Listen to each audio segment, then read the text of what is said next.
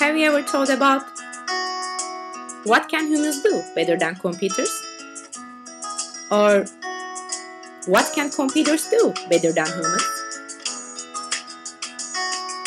Actually, about 15 years ago, there is no Google.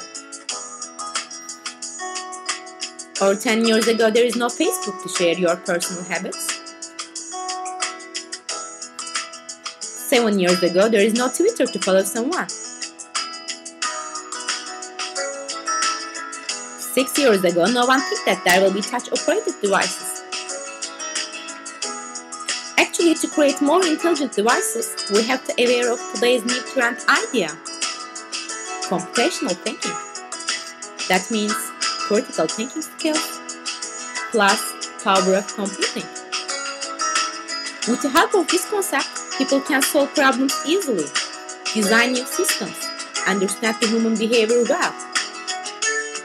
In other words, you have a foundation for making decisions or innovative solutions that can improve our quality of life with decomposition, generalization, algorithm, and design.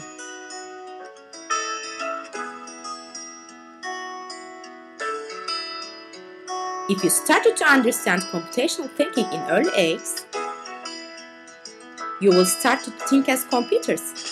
And if you know what can do with computers, you'll dream better, design better, implement better, and of course, visualize better. So, as a teachers, let's show our students how to communicate, how to collaborate, how to compute, how to solve problems, how to make critical thinking, how to be creative. Yes, let's teach computational thinking.